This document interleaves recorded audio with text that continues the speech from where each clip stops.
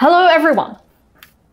It is really good to be here with you today, albeit in recorded format, at HashiTalks Australia and New Zealand.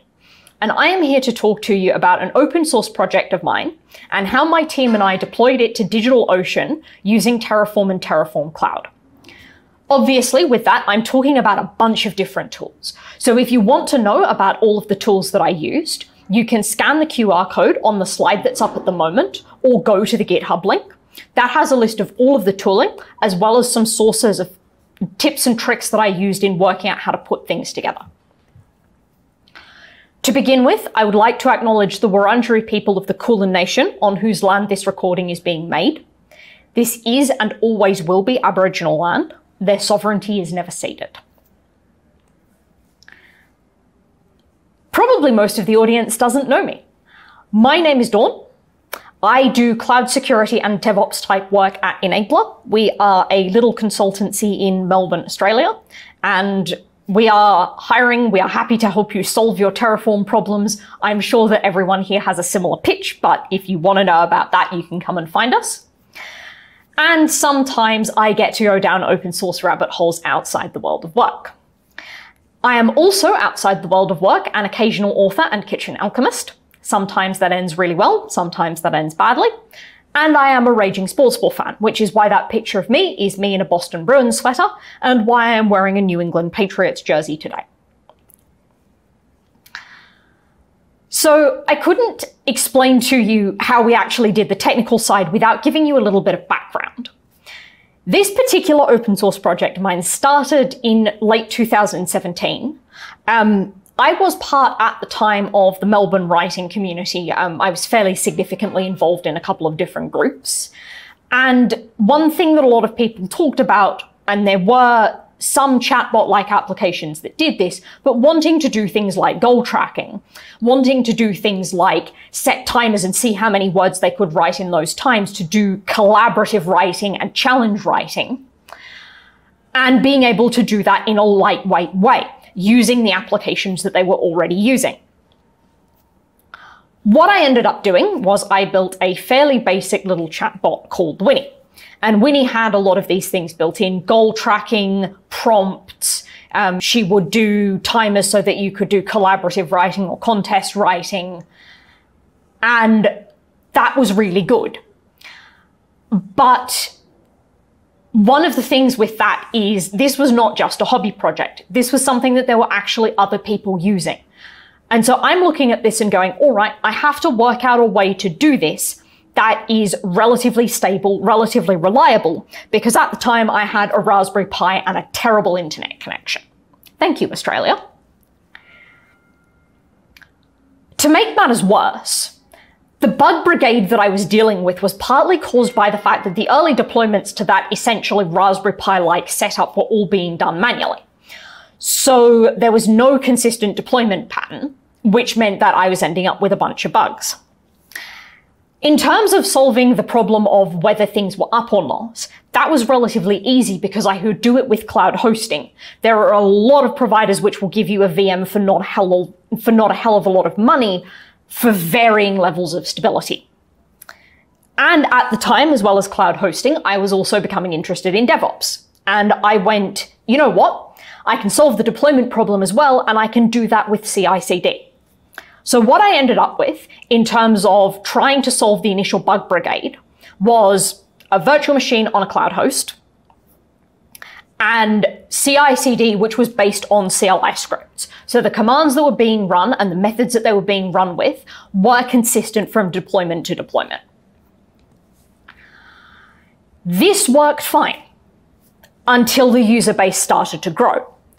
The original user base for Winnie was largely based in Australia. What I hadn't anticipated when I was setting up this original CLI was that I was going to end up with about 1,000 users across 4 continents. It might be 5, I don't know.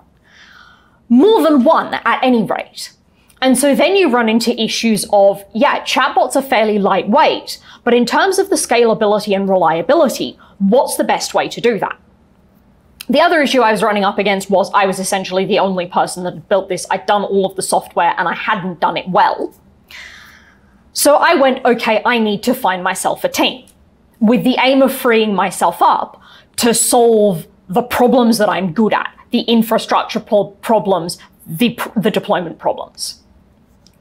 And what I ended up with was we had a team, and we had and still have a team of 3 people. We had me there in the center.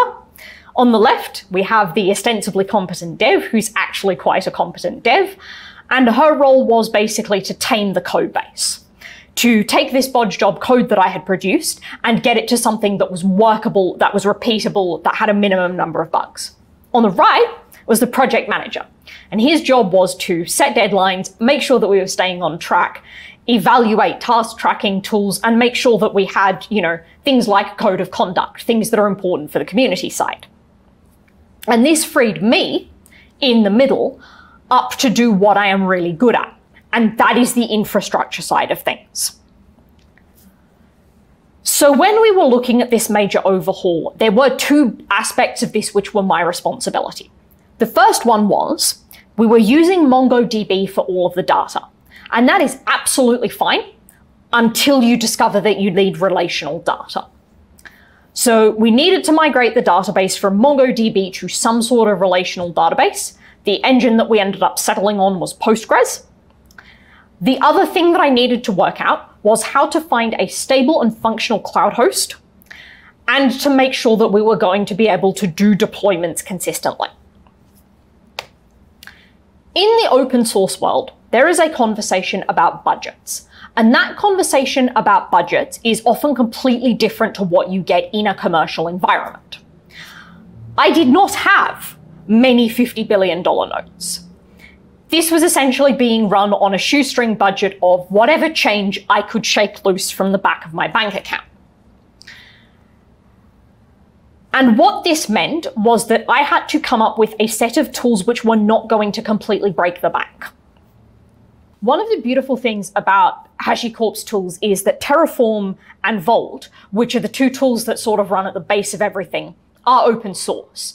And when you're looking at add-ons, things like Terraform Cloud, quite a few of those are free for small teams. So in terms of where the money was actually going to go, that was going to be to the cloud hosting. And our decision with that was we were going to go with DigitalOcean for a couple of different reasons.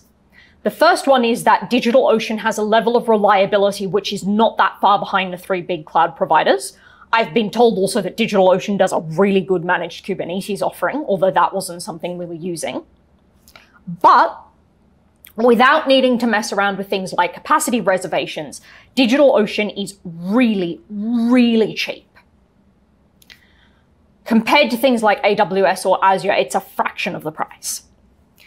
And another thing which was a draw for DigitalOcean in particular was that unlike a lot of the much smaller cloud hosts where all that you can get are virtual machines, it does actually offer managed SQL databases which support Postgres. Again, these have a lot of the features of the same types of things that the big 3 will give you.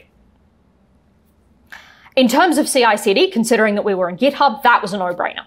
GitHub Actions is free for open source software, and it offers hosted build machines, which meant that we didn't have to worry about setting up build machines on the cloud somewhere. We could just go to GitHub Actions, hey, you have the machines, please go away, do the thing. But the core of the bits of this that I was responsible for, specifically the infrastructure, are 2 HashiCorp tools, Terraform and Terraform Cloud. DigitalOcean does not have its own way of doing infrastructure as code. But another very, very good thing about Terraform is that because there is no vendor lock-in, pretty much anyone can go away and build a Terraform provider for anything that offers an API, which DigitalOcean does. So DigitalOcean has a very well-supported Terraform provider. Terraform is entirely free to use. Didn't have to worry about licensing, wasn't locked into a particular ecosystem like you would be if you used a cloud provider's tools.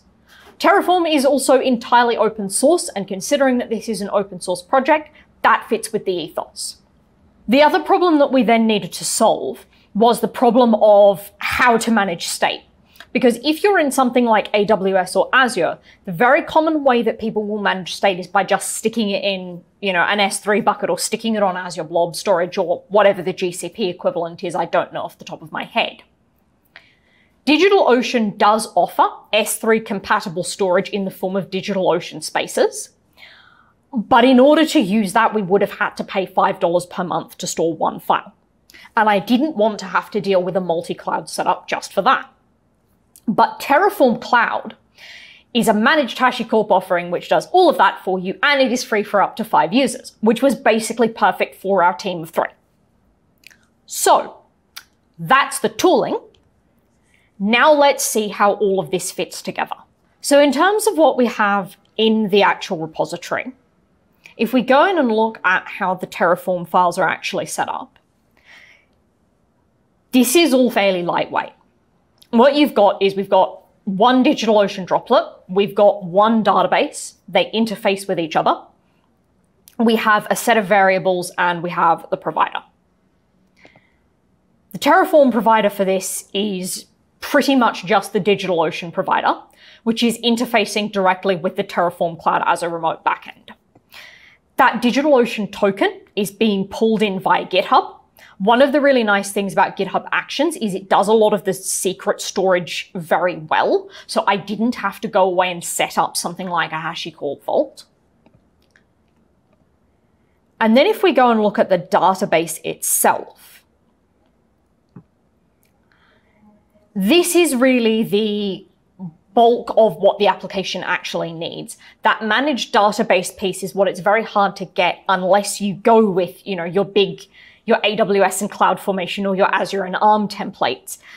Being able to do this affordably for a small project would not really be possible without DigitalOcean and Terraform. So I'm running essentially the smallest cluster that DigitalOcean will give us. Everything is running in Amsterdam because it was easiest in terms of GDPR. But we essentially have Terraform, which is setting up a database cluster with Postgres 13 as the engine. We are then creating a database. In the cluster ID, it has a particular name. That's all relatively straightforward. But one thing that is quite nice about being able to do things like this using Terraform is I can also have it manage firewall rules. Again, this is super lightweight, but we are actually holding people's personal data here. Even though it's an open source project, you want to be careful of that. And Terraform, leveraging Terraform to actually do the deployments for those sorts of things means that you can make sure that you're not doing this manually. So what we have is we have a database firewall, which depends on the droplet, because this will deploy 2 rules. The first rule that it deploys is one which allows the cluster to talk to the droplet, which is handling all of the traffic coming into the chatbot and passing it off to the database. The second rule that we have open is we have a separate server, which we can use for manually querying the database, which we use for some very, very basic data analytics.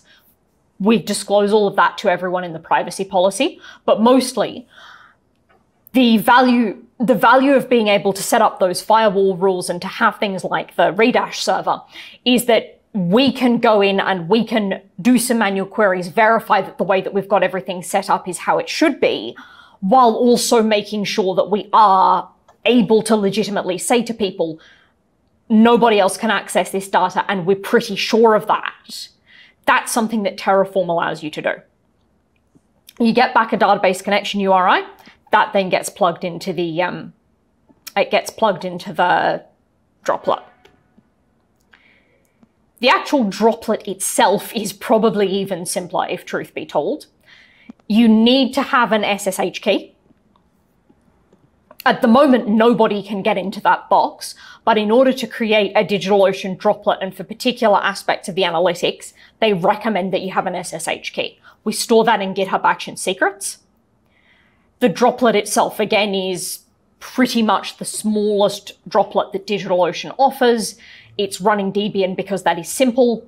It's in Amsterdam. And we have the same sort of deal where we have firewall rules which are blocking any malicious traffic. Being able to codify this in Terraform is super important for the type of stuff that we're doing. We are not allowing, essentially what we're allowing is we're allowing TCP SSH just for GitHub Actions, so that GitHub Actions can do the deployments to the droplet. HTTPS, outbound TCP, outbound UDP, because this is a chatbot that runs on Discord. Those are all of the permissions that you need for Discord, but you can only get in through that front end. And again, you get back an IP address, which is used for configuration. And in terms of the variables that we're looking at, this is where Terraform sort of starts to interface with GitHub Actions. So the redash IP address is not public. That's our querying server. The DigitalOcean token, obviously you don't want to make that public because then anyone can access it. And we want to have an IP address for the runner because in those firewall rules, we can actually lock down SSH access then so that it's only the GitHub Actions runner that does the deployment, which can actually mess around with this. So in terms of how the actual workflow works, all that you then need to do here when you want to release this is set up Terraform. There's a GitHub action for that. It's super simple. Go away and get the IP address of the GitHub Actions runner. We're doing that for security reasons. Then you build your Terraform variables file, and we're taking some of the secrets that we've stored and just interpolating those directly into the Terraform variables file. And just run a Terraform init, Terraform plan, Terraform apply command. This is the same sort of stuff that you would do at big companies that use these Terraform workflows. But because Terraform is free and open source and we can use it for DigitalOcean, we can do this for zero cost. And what you get back from that is your private database connection string and a droplet IP address. The rest of the deployment workflow is then deploying the application onto Terraform or onto DigitalOcean using that configuration. The other very important part here is obviously you need to store the state. And the tool that we are doing that with is Terraform Cloud. This is free for up to 5 users. And the integration is absolutely amazing. You can actually get Terraform Cloud to integrate in directly with the GitHub Actions CLI so that it will tell you what has changed anytime you run. I'm not going to show you the output screen because I'm fairly sure that that's got secrets in it, but you can see again, from Terraform Cloud, you get a list of resources. If you are in a much bigger environment, this is all searchable. But the main thing that we're using Terraform Cloud here is to have that central location to manage the state. And when we get into DigitalOcean, obviously I've censored the IP address of the actual bot here, but you get pretty much what you would expect. You get a droplet, you get a database cluster. The beauty of this is that the only bill that I pay every month is the bill for DigitalOcean. The database cluster in and of itself, if we go in and have a little look at that, again, this is super straightforward. There's some information about what's restricted. Again, we've got an IP address here which is blocked out. That's the IP address of the server. But the sources that we are allowing are very, very limited. Likewise, if we go and have a look at the droplet, this will take a minute to load.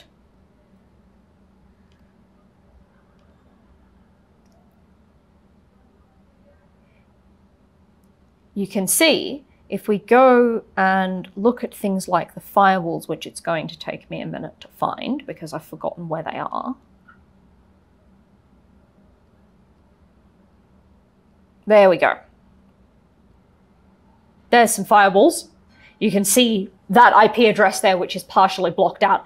That's literally just a GitHub Actions runner IP address. So for zero effort with an entirely repeatable process, this is all locked down, and this costs me the princely sum of 33 Australian dollars a month to do this whole thing. The only bill that I pay is the bill for DigitalOcean. Terraform, Terraform Cloud, GitHub Actions, that is all entirely free. So in terms of using Terraform here, there are a number of advantages. Terraform is one of the very, very few tools which allows you to do this sort of thing at a small scale without locking yourself into a particular cloud provider. When you're dealing with super lightweight infrastructure, obviously you can't just take resources from one Terraform provider and plug them directly into another Terraform provider. But when you're dealing with super lightweight infrastructure, it would be very easy for us to take this paradigm and to decide that we wanted to deploy it to an AWS, an Azure, a GCP, anything that's supported by Terraform, if they came to us and said, hey, we can do this to you for much cheaper than DigitalOcean can. Having that flexibility is really important. Another thing that's very important there is having the repeatability.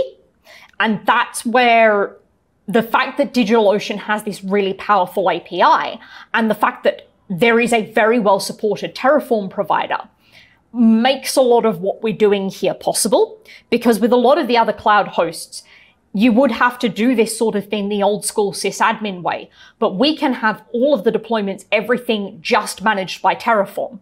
We don't even have to worry about going in somewhere and creating a database on an existing cluster. Terraform's doing the database for us too. So when you deploy the code and set everything up, there's zero overhead beyond having Terraform set up the infrastructure and beyond the deployment of the code. And part of the reason why this works so well is because it is very modular. We can plug and play, we can pull bits out and plug in other bits as we need to. Terraform Cloud, the HashiCorp tools as the backbone of that, they're what makes that possible. Because Terraform is so widely used, because it is supported by a lot of clouds, and because there are a lot of community-produced APIs, the other thing that it gives us confidence in is, if we need to swap out the cloud, we can do that very easily, but we also have a degree of modularity there. So if we found ourselves needing to bolt on other services, or if we found ourselves needing to do more with this, Terraform gives you that ability where a tool that's native to a vendor doesn't necessarily give you that. And one of the things that I think is probably also important to call out here, although it's something that may not necessarily seem immediately obvious, is that from any machine wherever, as long as the three of us have our password managers, we can manage all of this from wherever we want. We're not reliant on a Raspberry Pi in someone's house running on an unstable internet connection. And there are so many open source projects that are reliant on that sort of situation.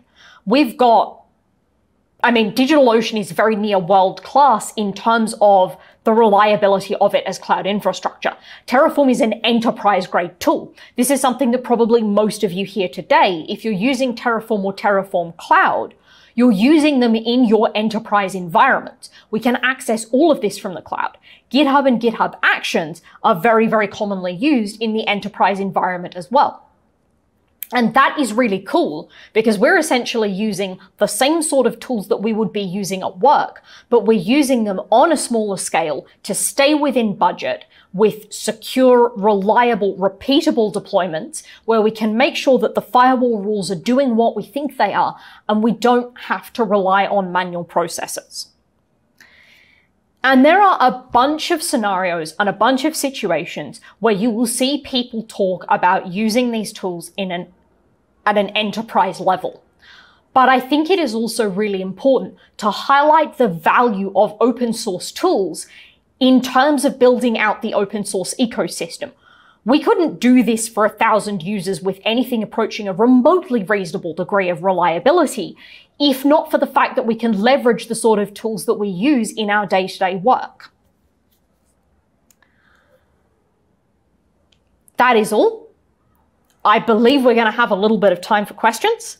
Otherwise, contacts are up there. There is also a link to my talks repository, which has a copy of all of the previous talks that I have done. I know that this was probably a bit of an interesting talk that was a little bit off the beaten path for these scenarios where we usually deal with enterprise type things. But I'm hoping that if you've had that idea for some sort of open source project and you're going, I want to run this without absolutely blowing out the cost, now you've got some idea of one particular tool chain that you can use to make that happen, which is also the type of tool chain that you'd be using in your day-to-day work.